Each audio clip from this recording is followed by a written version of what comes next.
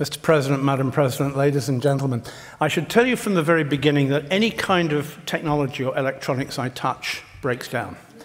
As you can see, I haven't yet got this mic on, and it will work tonight. But usually I get in a London taxi, it breaks down. I get in a hotel elevator, it breaks down.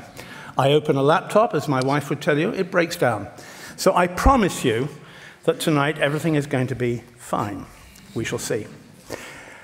You know, there was a time until about a year or two ago when I could give a lecture with a certain amount of confidence. And I would say, this is what I think is happening in the Middle East. This is what I think might happen, though my crystal ball was broken many years ago. But over the last year, particularly quite recently in a coast-to-coast tour in Canada, I've found that events are moving at such speed in the Middle East. They're overtaking even my agile brain. I went to the Middle East when I was 29.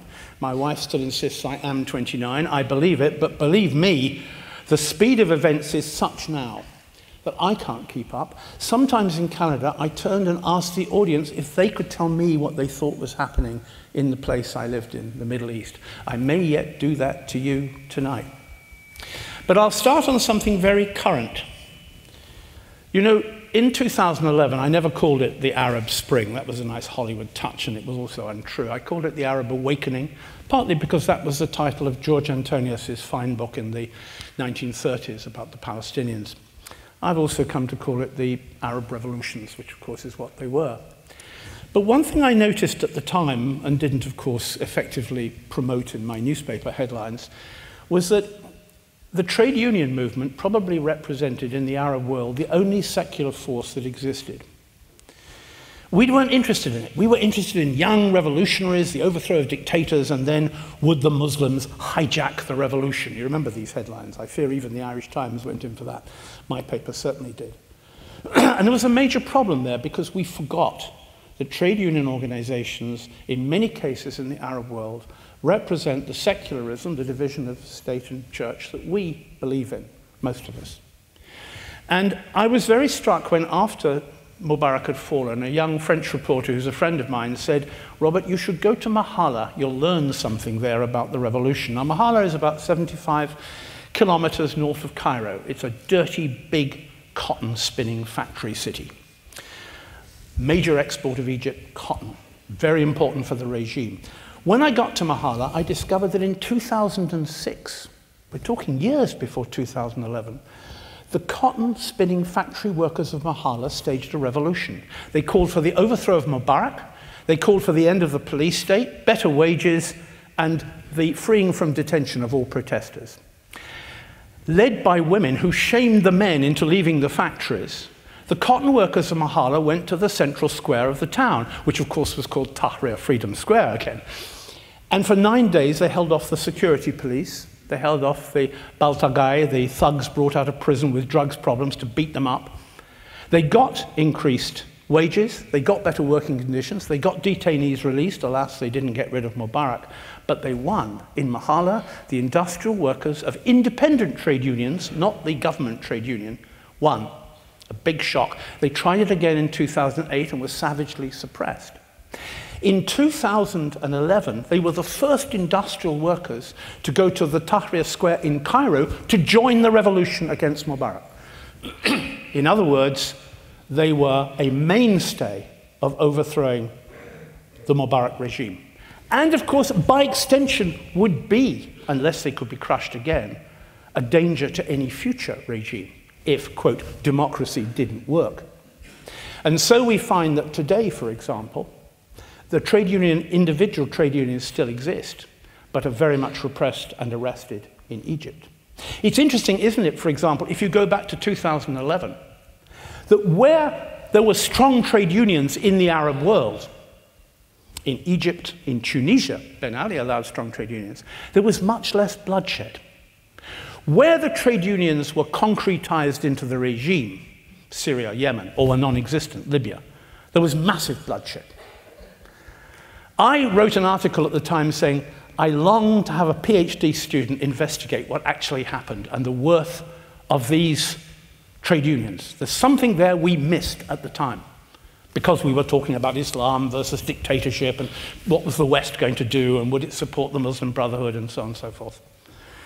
And of course, my ears pricked up in the most terrible way when I heard of the fate of Giulio Regeni, the Italian PhD student, Cambridge University, who went missing in February and 9 days later was found by the motorway north of Cairo on the Alexandria Desert Road, badly tortured, his brain hemorrhaged, electricity had been applied to his body, he'd been dead for several hours.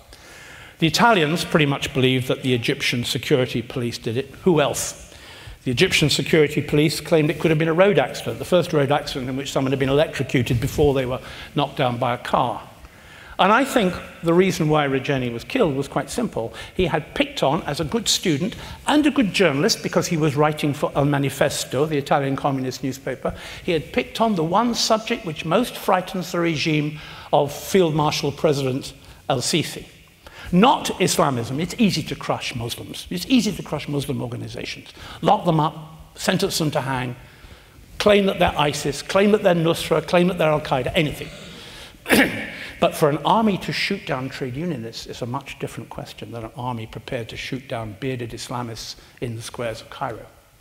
And I rather think that poor Giulio Regeni picked the right subject and the wrong time for his PhD thesis. If you want to know my thoughts on it, I will only say to you now that as we speak, President François Hollande is in Cairo organizing a new arms deal with President Sisi worth $1 billion, perhaps because his arms deal with the Lebanese army worth $1 billion fell through and the Saudis refused to pay it. How long can we in the West go on leading two lives in the Middle East? A life in which we believe in human rights, which we read every report from Amnesty International, Human Rights Watch, and yet we lower our flags when the King of Saudi Arabia dies, as David Cameron did in Britain, as indeed you did in Ireland. There's something wrong there. I come now to refugees. Again, I'm talking to, I don't like that phrase from the heart, I'm not sure journalists all have hearts, but I'm talking to you as things come into my mind by a kind of importance that leads down from those revolutions. What about those million refugees? You know, back in June, when the Greek elections were going on, I was up in Saloniki, in Thessalonica, in the north of Greece. And some friends of mine from Médecins Sans Frontières said, Robert, the real story is on the border, Idomeni, the same place, the same Idomeni, which is now crammed with thousands of Syrian, Afghan, and Iraqi refugees. And what was interesting was that when I got to the border, thousands of Syrians were walking through the hot cornfields of northern Greece. And I was on the phone to my own paper saying, I think this is the story. And my foreign desk was saying, well, isn't it about how many people are still using ATM machines in Thessalonica? I said, no, I think this is it. I actually met two brothers from Aleppo, badly beaten by the Macedonian police as they tried to cross the border. This is June, before the big refugee crisis. And they said that, you know, they can never go back to Syria. They talk to Syria in the past tense. The UN claims that most refugee communities today, 1/3 stay and the other 2/3 will always ultimately return home. I don't think that's going to happen with these million refugees. But what did we do? Did we love them or did we fear them? Largely, we feared them. They were Muslims. They were coming to attack us. They were the foreign wave. We were as frightened of them as we were of our right-wing political parties. And so we opposed them. Now we're even bribing the Turks with $3 billion to keep them back. I was interested to read, last night I was choosing a passage from a book to read on Irish radio later this week, and I was looking for a passage in Cecil Woodham Smith's wonderful original history of the Irish famine, the Great Hunger.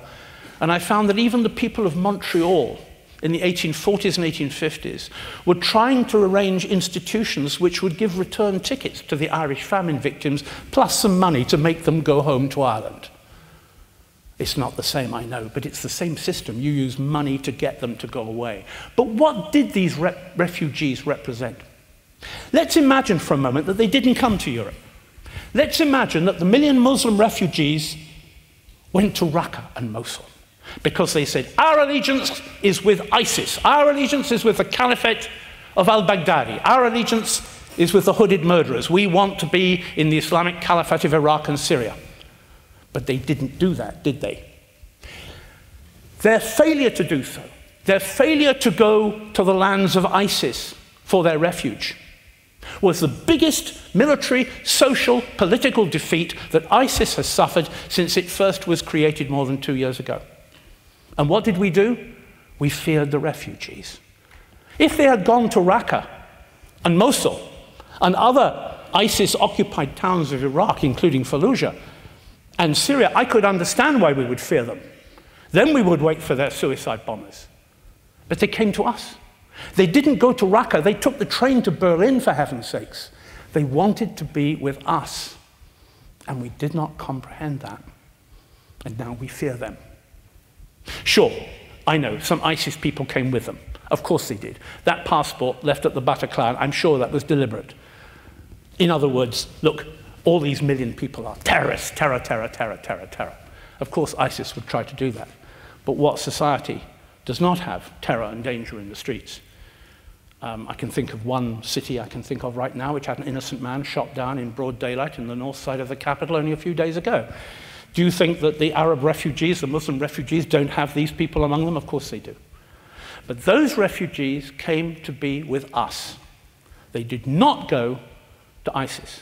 And that was the most optimistic thing that I've felt I've been able to report from the Middle East in many, many months. What was the movement of refugees to Europe? What did it really represent? Did it represent people saying, oh, war at home, got to run away, go back later? As I said, these people spoke both in Arabic and in English of their countries in the past tense. Let's go back for a moment. Here goes Fisk into his history, Blarney again, to the Sykes-Picot Agreement. Sykes and Picot, the British and French diplomats who effectively and secretly divided up the Middle East between France and Britain, the victors, as they were to be largely of the First World War, in secret during the First World War. France would get Lebanon, northern Iraq, that was the deal at the time, and Syria. Britain would get Palestine and Mesopotamia, now Iraq. And so keen on this plan were we that when the Americans first suggested that maybe there might be a good idea to have an Arab state running from the Atlantic coast of Morocco to the borders of Mesopotamia and Persia, Iraq and Iran, we turned it down. The Americans turned it down. President Wilson died, isolationism set in. The American State Department, represented by the former consuls to the Ottoman Empire in the Middle East, and indeed NGOs, who of course were missionaries at the time, all pleaded with the Americans a new Arab state. After all, had we not promised the kingdoms of the Gulf that we would give them Arab independence if they fought on our side against the Turkish Ottoman Empire? Our promises again. I suspect, again, ask me to prove this, it would take a long time, but I think and I suspect, after years I spent in the Middle East, that the people of this region grew tired of Sykes-Picot. Because in those 100 years, they did not receive independence, they did not receive justice, and they did not receive dignity. Forget about democracy, I'll come to that later. They lived under our occupation forces. There was a huge revolution against British occupation in Iraq in the 1920s. Hundreds of British soldiers killed, thousands of Arabs killed, terrorists crossing the border from Syria, so the British government were informed. You're familiar with the story. It was restaged for you in 2003, 2004, 2005, 2006. And during this period, we realized that we couldn't stay for financial reasons, so we brought in kings and we brought in generals. First of all, they were the kings in the Arabian Gulf. They've mostly survived. In other places, King Idris in Libya gave way to Colonel Gaddafi. King Farouk in Egypt gave way to Colonel Nasser. The colonels came in, but by and large, they worked for us, occasionally for the Russians, mostly for the West. And while they did so, the same repression, very often under the same repressive laws, and this was the case in Palestine, and as it became Israel and the occupied West Bank, it continued. These people continued to live under a form of occupation and injustice. We're always going to the Middle East and promising people democracy. General Maud, who arrived in Baghdad in 1918, I paid $2,000 for his poster that he stuck on the walls of Baghdad, printed in English and Arabic, saying, to the people of the Mahafazat, the governorate of Baghdad, we come here not as conquerors, but as liberators to free you from generations of tyranny. Shukran jazilan, thank you very much, General Maud. And of course, the British army arrived and had to start putting down resistance and so on. And so over and over again, what we do is we arrive in the Arab world and we promise them democracy, and we arrive with our swords. Napoleon did just the same in Cairo. He was going to bring Cairo people free speech. General Moore in the First World War, we did the same in Palestine. And then, of course, we did the same in Afghanistan, and then we did the same in Iraq. And we always arrive with our swords and our horses and our M1A1 Abrams tanks and our Bradley fighting armored vehicles and so on and so forth. And I don't think the Arabs believe this anymore, and they shouldn't. It was very significant that in the great demonstrations in Tahrir Square in 2011, I didn't see anyone holding a banner called Demokratia, democracy. They held up banners calling for justice and for dignity, which is not the same thing at all. Democracy for them was the description of the country as us, which backed the Mubaraks and the Sadats and the Saddam Husseins, yes, from time to time, and the Assads, yes, again, from time to time. And we deleted this, and I suspect that what we've seen with these refugees coming to us is, in a way, those people turning their back on the borders we built for them. And when they arrived in Europe, in Greece or in Italy, they turned their back on our borders as well. They decided they were going to go to Germany or Sweden or Holland, and they didn't stop at the border. They didn't care about our silly bits of barbed wire and our railway lines and our frontier stations. That we taught them at the time of Sykes-Picot. If their borders meant nothing, why should ours mean anything to them? I'm just trying to put into a historical perspective as I see it on the ground, trying to avoid stories about ATM machines in Thessalonica, and realizing that this massive movement of population represented one of the historical epics of our time, which deserved better than the leader of the Hungarians telling the world, including us, that he was defending Christendom, whatever that is. One of the first people to realize, I fear, that this was the end of Sykes-Picot was ISIS. Among the very first videotapes they put out, long before these wicked and obscene execution videos were published, brought out and put on websites, was a very crude video, which I saw in Beirut, it didn't get shown in Europe, of a bulldozer pushing down a sand berm, a revetment, a big hill of sand. That sand marked the border between Syria and Iraq. And as the bulldozer pushed it over, very crude camera work for ISIS, the camera moved down to a little piece of paper attached to a piece of wood in the sand, and written on it in English, of course, was, "End of Sykes-Picot." That evening, we were going out to dinner with Walid Jumblat, the Druze leader in Lebanon. And those of you who know him will know this is a perfect imitation of him. He said, "Robert, it's the end of Sykes-Picot." I said, Walid, take it easy. I mean, come on, it's just ISIS, a little piece of paper. "No, it is the end of..." And he was right. I suspect it was the end of Sykes-Picot.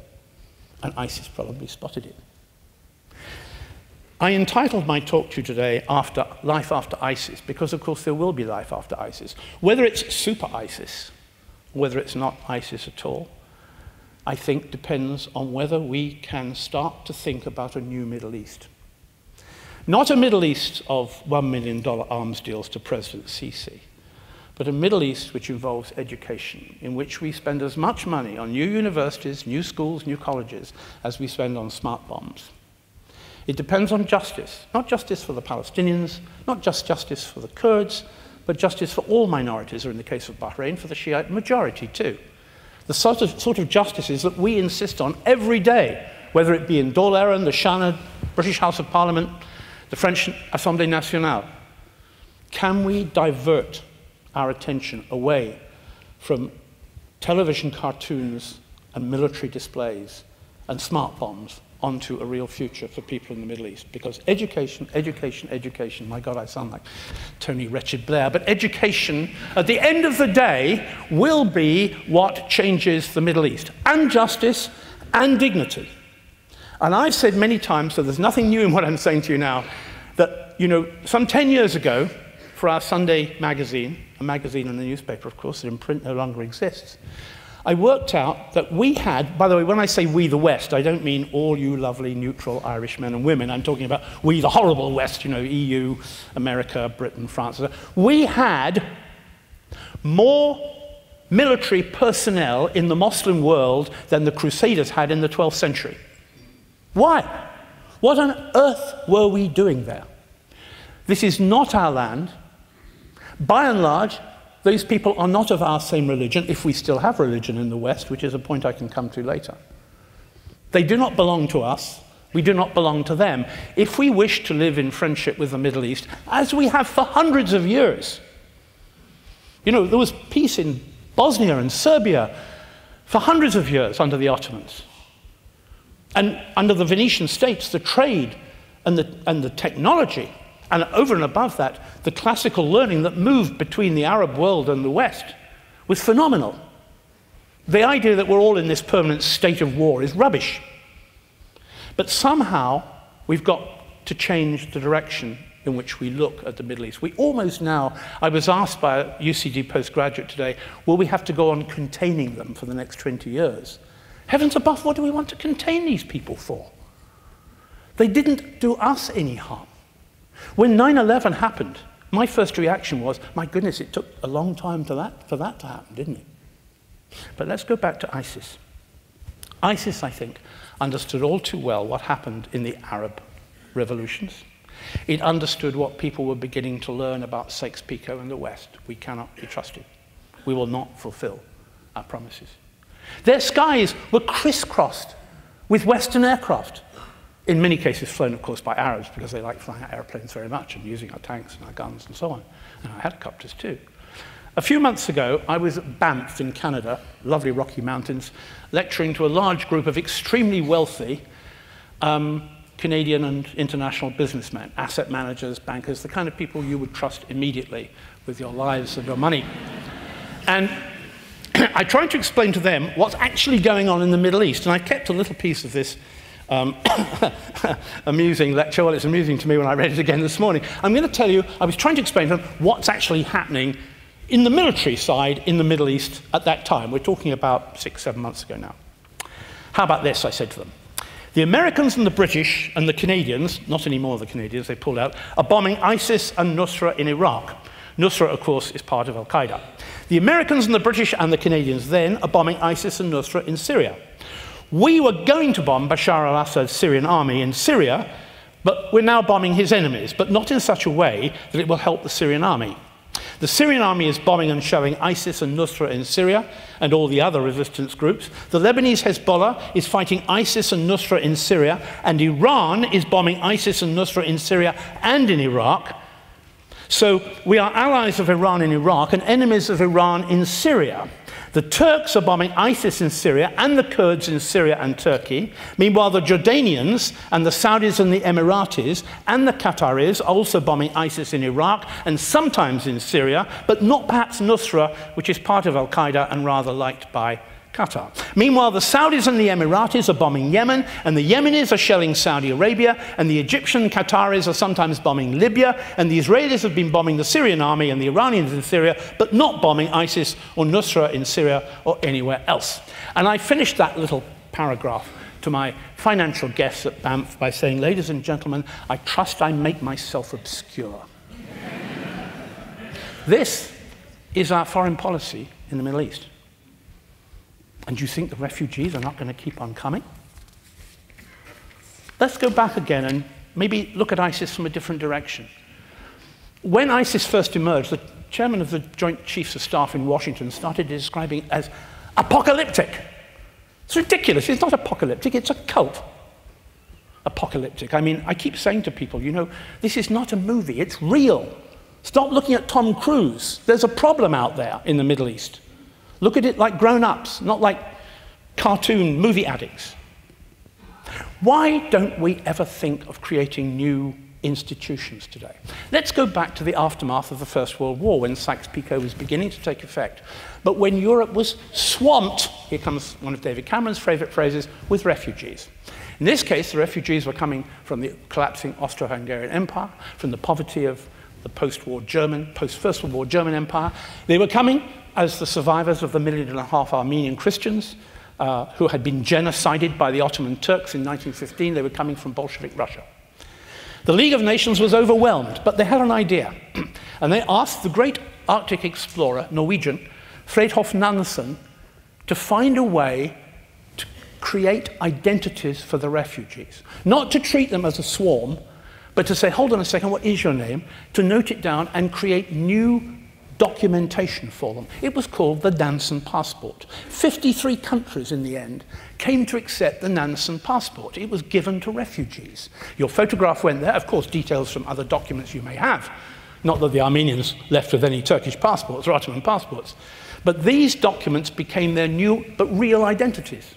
Instead of being turned round at railway stations and by policemen wearing these endless, why do policemen in Belgium and keep wearing these hoods and scarves? Incredible. It's fashion accessory they got from ISIS. But really, you know, these people didn't need to go through this grim turmoil in facing Europe. They could travel. They could come and see us. They could come to Ireland. The Nansen Passport worked. But today, we don't have any such initiatives. We don't think. How many people here, be honest, have heard of the Nansen Passport? Be honest and put your hands up. There's a few. I thought there would be. 1, 2, 3, 4, 5, 6, 7, 8. Ouch. 9, Mr. President. 10. Okay, that's not enough. But what I'm saying is, we don't plan for the future anymore. We have no long-term version of events. We just have fear and the 6 o'clock news, or 6:1 in your case, or the 7 o'clock news in New York. Press conferences, you know, what's on the app. For heaven's sake, this is not a way to do politics. When I went to see the Spanish battalion in Iraq just before they left, after the Madrid bombings, I'd been chatting to the soldiers. Yes, they wanted to leave. They were right. They got out of Kut very quickly and just in time. But as I was leaving the Spanish base, this giant man with a huge pistol, I'm from the agency, Bob, good to meet you, CIA, of course. What went wrong? He said to me. I said, well, you know, where do you start? I mean, it's already 2004. And so I said, well, you know, when you first arrived, you might have set up a big hospital in Baghdad and said, come all you poor and huddled masses, but you didn't do that. And then I said, perhaps we could look at what the Romans did. I wasn't recommending crucifixion. I was suggesting that the Romans, they saw everything outside their empire as being the barbarian world. Barbarians, which is a Latin word, is what the Romans called the people outside their frontiers of civilization. We call them terrorists. But when the Romans occupied a territory, they made the people citizens of Rome. Now, we won't go too far down this line, because I can tell you that not far from Fallujah, a Roman general called Crassus fought the Parthian horsemen, the ancestors of today's Iraqis, who destroyed his legions. And when he was led into a tent to discuss surrender terms, they chopped off his head and sent it back to Rome. All that was missing was the videotape. But no, what I'm trying to point out to you, though, is that the Romans had an idea that what they conquered became theirs, and those people became theirs too, and were part of them, you see. Something we do not acknowledge in today's world. But they thought ahead. They had plans for their empire. I did suggest to this CIA guy that perhaps, you know, we should be giving free American, British passports to Iraqis to show we love them. Because did we not come to free them from the tyranny of Saddam because we loved them? Not for the oil and the landmass and gas and so on. And of course, that was not something that commended itself to Mr. Blair or indeed to Mr. Bush. But at least the Romans had plans. Winston Churchill is not my favorite political leader in World War II. I did my PhD at Trinity on Irish neutrality, and I learned quite enough about Winston Churchill and his threats to Ireland. But in 1941, before Hitler invaded the Soviet Union on the 22nd of June 1941, when Britain still expected the Nazis to land on the beaches of Kent and Sussex, Churchill created a cabinet committee in Downing Street to organize the running by the Allies of post-war occupied defeated Nazi Germany. The next year, 1942, he opened, or Cambridge University opened, a degree course for British civil servants. And when the Brits entered Cologne, which was the first West German city liberated, of course the Russians are coming in from the east, British civil servants in steel helmets went with the first British troops into the Rathaus, the town hall in Cologne, to set up local government. You see, we thought about it. We were way out there in front. When the first American troops crossed the Tigris River, and I watched them, they didn't even know what they were going to do tomorrow. There was no local government. Then they got rid of the Ba'ath Party, then they got rid of the army, and there was nothing left. Back to ISIS. When the resistance began, 2004, 2005, well, it started even as the Americans entered in 2003, we would go every day to the mortuaries to see how many dead people had been brought in. Assassination victims, collaborators, resistance men, people who had been murdered by one side or the other, shot down by the Americans, shot down by Iraqi soldiers, shot down by Brits. But after a while, when the figures reached 100 almost every day, the Americans gave instructions to the Ministry of Health in Baghdad not to put out statistics anymore. The statistics weren't fulfilling the narrative, which things were getting better, remember, year after year. Excuse me. And so my colleagues and I started midday in the summer going to all the major mortuaries and counting the corpses in Baghdad. At the beginning, they were still coming in the hundreds per week, sometimes more than 1,000 in a week, just from Baghdad alone. Heaven knows if you added all the other Iraqi cities. It was in the tens of thousands in a month. Then women's bodies started to come in as well as men's. This was a new development. It took 9 or 10 months before this started to happen. Then bodies started to arrive without heads. Then heads started to arrive without bodies. One day, a medical student who's now a fully qualified Iraqi doctor, she said to me, Robert, they've just brought in a man's headless corpse and a dog's head has been sewn onto the corpse. And then she added horrifically, not very well. And I thought something has got loose here. This is not something I've seen before in the Middle East. It's not something in our experience of lifetime. I went one day to the big mosque, the main mosque in Fallujah. Then you could still go to Fallujah, of course it's still today in ISIS hands. And there were a pile of, well, in those days we had VHS tapes. It was before DVDs and so on. And I bought a lot of these tapes thinking they were sermons, Muslim sermons. What were they saying? When I got them back to the hotel in Baghdad, they weren't Muslim sermons at all. They were film, a videotape, of Russian soldiers being beheaded by bearded Chechen fighters in Chechnya. You could tell they were Russian because they had that blue and white sweater that Russian soldiers wear underneath their uniforms. And over again, a soldier would be led in, tried to cope with the pain, and his head would be cut off with a knife. And it dawned on me after less than an hour, just over an hour, that these were training films. They were teaching the people of Fallujah, or the Sunni resistance of Iraq, how to cut off heads. Do so from behind, it's not as much blood. And that's when I realized that something quite different was taking place. A form of cruelty and hatred and anger that I had not experienced before. This possibly is when my world started speeding up at such velocity I didn't quite understand it anymore. Now we move forward to the ISIS, which we recognize as being an institution, albeit terrible or apocalyptic in the ways of the Americans. What was interesting about ISIS is that when they started to show these carefully crafted, obscene videos of executions, they did so with immense care. The the burning to death murder of the Jordanian pilot in a cage was filmed from 7 different camera angles. Hollywood uses about 5 or 6.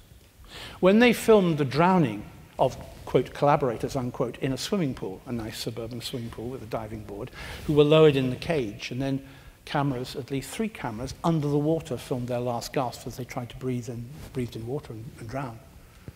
These people were exercising the most extraordinary technological care to advertise their own war crimes.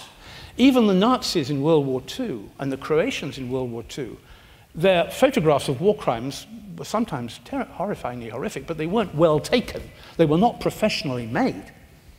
And I began to wonder what it is about ISIS that in some strange way, it doesn't have feelings. If you read, and I'm not recommending this as your bi-weekly or bi-monthly reading material, if you read their magazine Dabiq, which comes out online, they record and report rapes, enslavement of women, Yazidi Christian, merely with footnotes to certain hadith sayings of the Prophet, which they claim permit this or encourage this, sometimes even Quranic quotations at the bottom. But there's no emotion in it. Nobody said, this is a good thing for Islam. They said, well, we're following the word. This is what it says. This is what we're doing. I was struck by this more and more when I was covering Syria. Now, Syria is one of the worst covered wars ever in the Middle East, primarily because today we can only go to one side, unless you want to have your head chopped off on video, preferably in a Guantanamo yellow-orange suit. No reporter could now report from the ISIS-NUSRA side of the Syrian front line. So, of course, I go around Syria. I can get a little bit into resistance territory, but only if it's the famous moderate 70,000, as David Cameron tried to believe, or make us believe. But by and large, I can't cross into ISIS territory. It's impossible. But where territory had been captured by Nusra or ISIS, I could sometimes go quickly in with the Syrian army when they recaptured this. I'm going to tell you about a place called Malula. Now, Malula was a Christian town, mostly Christian, partly Muslim. It had a church which is the oldest church in Syria. There are still, even today, Roman columns down the apse. The Syrians briefly recaptured Malula. Later they lost it again, by the way, so don't get carried away with the Syrian army, but I went in with them. And as soon as I got in, I wanted to see that church.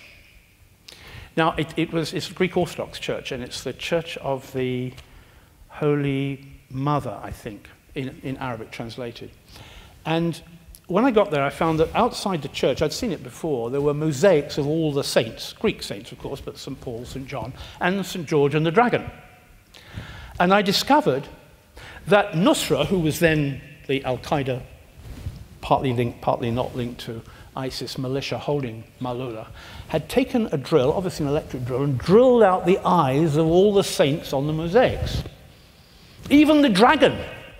What had Nusra got against dragons, I asked myself, you know. And then I went into, I suppose you'd call it a lady chapel.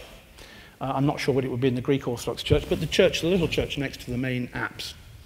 And there on the floor were piled heaps of torn-up paintings, paintings of the saints, oil paintings. A Syrian army was still trying to defuse wires. ISIS and Nusra have a very pleasant habit of leaving wires everywhere, and if you just touch one, goodbye. But I managed to get one of the strips of painting. Here it is. You can see it's an oil painting. You can see the saint's eyes. This is what I picked off the floor of Malula, more than a year ago now. Now, audience participation. What do you notice strange about this? Quicker than that. Come on, as Paxman says on the University Challenge. Yes, got it, it's straight. It's interesting to have the idea, isn't it, that, you know, someone comes along with a knife and a big beard and says, "Allahu Akbar," and slashes away at Christian paintings. They didn't, did they? Someone said, "All right, destroy it," and it went in a shredding machine. They all did. Every bit of the paintings that I found was straight, perfectly, geometrically cut, without any emotion at all. Outside the church, there were piles of Bibles, all smouldering still. Here's the New Testament in Arabic from the Malula church. As you can see, and I'm not responsible for cleaning up here afterwards, it continues to destroy itself even as I show it to you. This is part of the Nusra-ISIS way of dealing with the other side. I noticed that they were all burned in a pile. Nobody threw them around, no one ripped them to pieces. You can open the pages. It's in Arabic, of course, but you can still read part of it. ISIS had no emotions. They were, I thought then, and I still think, they have the emotions of an anti-aircraft missile or a helicopter gunship. They are a weapon. They're not apocalyptic, they're a weapon, just as we have weapons. Tanks, uranium shells, they're a weapon. Whose weapon are they? Here I have to tell you that whenever I suggest that perhaps the Saudis might be behind ISIS, my newspaper receives from one of the most wealthiest solicitors in London a letter saying I really shouldn't say that if I were you. So I'll tell you that everything that the Saudis don't have a constitution, but institutionally their Wahhabi Salafist beliefs are the same ideology as the Taliban, remember the Buddhas of Bamiyan in Afghanistan, and ISIS believe in. If you go to the front lines in Syria, as I do, you know that the weapons being fired in the direction, for example, of the Syrian army, which was losing until the Russians came in, some of them are American, but they're paid for by the Gulf Arabs. This is part of what we are helping to encourage, and that is the rejuvenation of the Sunni Shiite civil war across the Middle East, Muslim world. You know, I remember in Iraq, very early on, American spokesman was saying, someone in this country is trying to start a civil war. And I say, hang on a minute, I've never heard an Iraqi say that. What are we doing? I suspect that somewhere about a year ago, in Washington, it became realized that the Sunnis, the Saudis, the people who gave us 15 of the 19 hijackers of 9/11, that the Saudis, perhaps the Sunni people of the Middle East, were no longer our real allies. Perhaps it was the Iranians, the Shiites, and thus, suddenly, we had this wonderful nuclear agreement with the Iranians. Suddenly the pressure on Lebanon to get rid of Hezbollah no longer comes from the Americans, it comes from the Saudis. As I said to you at the beginning of my talk to you tonight, I'm throwing things at you to see what you think of it, because I am still not sure that I'm right, but I can see the waves moving on the water. And I think that the Sunni-Shiite divide is getting greater. Look, what is this war in Yemen about? Why are the Saudis bombing the Houthis and claiming the Iranians behind them? There isn't any evidence the Iranians behind the Houthi revolution. Shiites, the form of Shiism that they believe in. And so we go along with this. And all the time, we emphasize the horror, the obscenity, the evil of ISIS. I think they're lost souls. How do you get a person to join ISIS? I was asked this today, I'm asked it all the time. Some time ago, a young woman in Avignon in France left her home. Parents went to the police, they feared she would go to Syria, marry an ISIS man. She did, couldn't get her back. Police asked a question, they found two Facebooks, one full of pictures of school, songs, friends, and the other Facebook had a picture of Aleppo, Bismillah ala Muhammad al Rasulullah. She wanted to risk and give her life if necessary for the women and children of Aleppo. Police asked which was the real Facebook. Which was the real Facebook, ladies and gentlemen? Any ideas? I think they both were. I think they were both real. And I think there's something else about ISIS which has come up more and more. I noticed this the other day in a very interesting report in L'Humanité, the French Communist Party newspaper. I mentioned Al Manifesto, now I'm mentioning L'Humanité. This is very bad. I'm going to be a red by the end of this evening. But in the course of this, there was a very interesting moment in a Belgian court case when the head of the court said that one of the strange things about this case is that these young men in front of me, who your fathers are here and your mothers are here in this court, they're talking to their mother as if they're 12 years old. The mummy at one point went out and bought some of their favorite chocolates, which they used to eat when they were children. They're in their teens. They've just come back from fighting in Syria. There is something which ISIS catches on to there, and I'm not certain what it is. But it is not a regression, but an infantile part perhaps that exists in all of us. I'm not sure. But there's something there. I'm giving you the clues which I spot. I cannot give you the answers because I don't have them. Could we do what ISIS do? Could we be the same kind of human beings, or are they beyond lost souls? Have they moved into the evil bracket? Evil is basically a religious term. A couple of days ago, I was looking at Amin Malouf's wonderful book, The Crusades Through Arab Eyes. Amin Malouf is a Lebanese Christian Maronite, has won the top literary awards for fiction in France, wonderful writer, bit right-wing, I know him. And he wrote this, in my mind, probably the most important book on the medieval Arab Crusader world, The Crusades Through Arab Eyes. And here is a passage, page 39 if you get the paperback edition, where he was talking about the attack by the Crusaders on the town of Marah. Marah is just north of Homs and Hama, and is, well, it's now a ruin, of course, it's a Roman ruin, but it is in the hands of ISIS as we speak. In Marah, so said Radulf of Caen, our troops boiled pagan adults in cooking pots. They impaled children on spits and devoured them grilled. The inhabitants of towns and villages near Marah would never read this confession by the Frankish chronicler. The frange was because they were mostly French, was the Arab word for the Crusaders. The memory of these atrocities, preserved and transmitted by local poets and oral tradition in Arabic, shaped an image of the Crusades that would not easily fade. The chronicler Usama ibn Munkid, born in the neighboring city of Shazar, which no longer exists, but it's in Syria, the site is, 3 years before these events, would one day write, all those who were well informed about the Frange, the Crusaders, saw them as beasts superior in courage and fighting ardor, but in nothing else, just as animals are superior in strength and aggression. Did the Western invaders devour the inhabitants of the martyred city simply in order to survive? Their commanders said so in an official letter to the Pope the following year. A terrible famine racked the army in Marah and placed it in the cruel necessity of feeding itself upon the bodies of the Saracens, the Muslim armies, later to be the armies, of course, of Saladin. But the explanation seems unconvincing, for the inhabitants of Marah region witnessed behavior during that sinister winter that could not be accounted for by hunger. They saw, for example, fanatical crusaders, the Tafurs, roam through the countryside, openly proclaiming that they would chew the flesh of the Saracens and gathering around their nocturnal campfires to devour their prey. Were they cannibals out of necessity or out of fanaticism? This was written, remember, 20 years before ISIS existed. It all seems unreal, Malouf went on, and yet the evidence is overwhelming, not only in the facts described, but also in the morbid atmosphere it reflects. In this respect, one sentence by the Frankish chronicler Albert of Aix, who took part in the Battle of Marat, remains unequaled in its horror.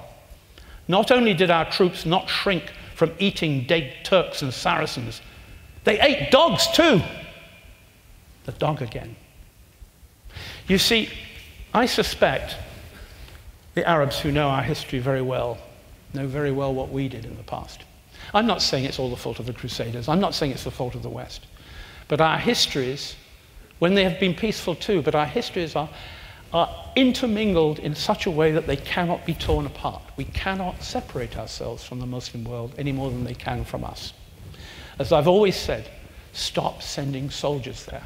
Withdraw all our armies and our soldiers from the Muslim world. Give them our agronomists, architects, teachers, educationalists, if they want them. Free. Money for universities. But stop going to war. The bad guys, as someone on CNN called it the other day, they want us to go to war with them. Al-Qaeda did. Bin Laden did. Bin Laden made it very clear to me when I spoke to him that he wanted to bring the Americans in, and he succeeded, courtesy of George Bush and to some extent, I suppose, of Tony Blair. If anyone can explain Tony Blair, by the way, you get 10 euros. The guy had such close connections with God, God never gave him any advice, like, you know, Tony, maybe this Iraq thing isn't such a good idea. But let me just, and I've read these quotations before in Ireland, but they impress me the more I read them because they sound like Joseph Conrad.